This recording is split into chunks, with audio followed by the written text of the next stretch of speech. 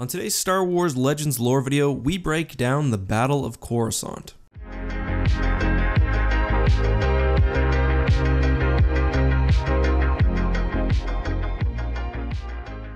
Hey guys, this is EckhartsLadder. Hello and welcome to another quick Star Wars Legends lore video. Today we'll be talking about one of the most famous and important battles in Star Wars history, the space battle of Coruscant. Specifically today, we are going to try to find out just how many ships participated in the battle, both on the Separatist and the Republic side. Coruscant was the center of government, culture, and commerce for the Old Republic. The attack was an incredibly important moment of the war. Not only was a giant Separatist fleet driven back by Republic forces, but Separatist head of state Count Dooku was also killed. The basic timeline of the attack goes like this. The Separatists appear, they destroy much of the stationed Republic fleet right away, and they snatch Palpatine from the planet's surface. Fighting on the planet stops, the Separatists retreat to space, and General Grievous announces to the entire Republic that Palpatine's been kidnapped. This is of course all a ploy by the Chancellor himself. Republic reinforcements arrive, including not only the Open Circle fleet, commanded by Jedi Generals Obi-Wan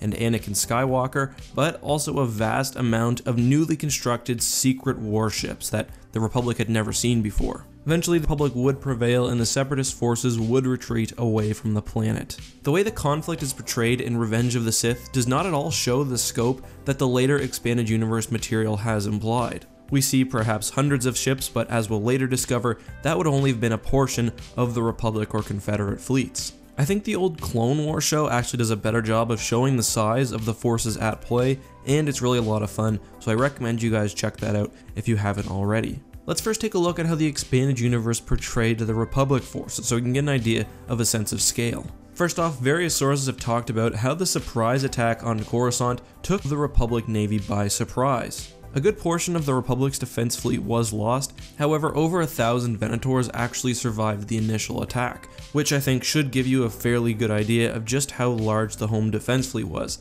Aside from Venators, the Republic also made use of smaller ships like dreadnoughts and Carrack-class cruisers, as well as countless thousands of fighters. However, the surviving original defense force would only be a very small part of the Republic's strength at this battle. Most of it would come from reinforcements. We learn a lot about the Republic's reinforcements in Order 66, a Republic commando novel by Karen Travis. One of the key quotes is as follows: "A seething mass of warships spread in a massive formation, converging on Coruscant. There must have been a couple of thousand, and that was just the ones that could see with the Mark I eyeball from the viewplate. Big ships." What's interesting is that the Republic commandos who witnessed this fleet don't actually recognize most of the ships. One clone thinks this fleet was the good guys and says, "We seem to have acquired a new box of warships. Maybe it's our birthday and we forgot." Another says, "Sergeant Cal was right. Palps really did have a secret army and fleet up his sleeve." These events show that the attack on Coruscant was really just a ploy by Palpatine to further militarize the Republic.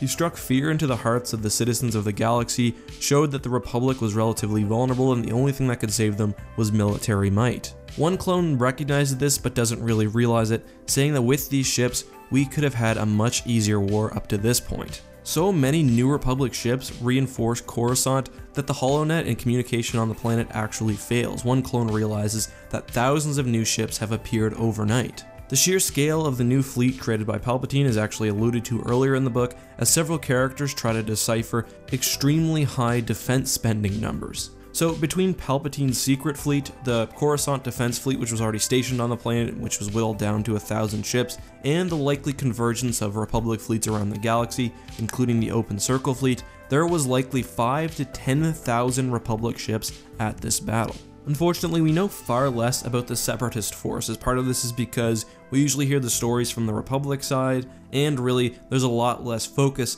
on the military might of the CIS. We do, however, have the following quote from the Revenge of the Sith Incredible Cross-Sections book. It says, "While vast campaigns detained millions of Separatist warships in the Outer Rim, a few dozen battleships led thousands of destroyers and frigates in a bold strike on the galactic capital Coruscant." We know that the CIS fleet was enough to overwhelm the few thousand defense ships that were at Coruscant originally, and that when fighting the Republic in space, the Separatists relied on overwhelming force, usually having 3 to 5 times as many ships as the Republic. So the total Separatist forces likely equaled around that of the Republic, 5,000 to 10,000 ships. I should note that when it says a few dozen battleships, I think that's referring exclusively to the Lucrehulk, not to the Providence capital ships. Remember that those are typically referred to as destroyers, so can still fall in the latter category. Looking at the paragraph like this allows us to square the representations of the battle within this book and the Clone Wars animated TV show. So in total, I believe that there were over 10,000 ships at this battle.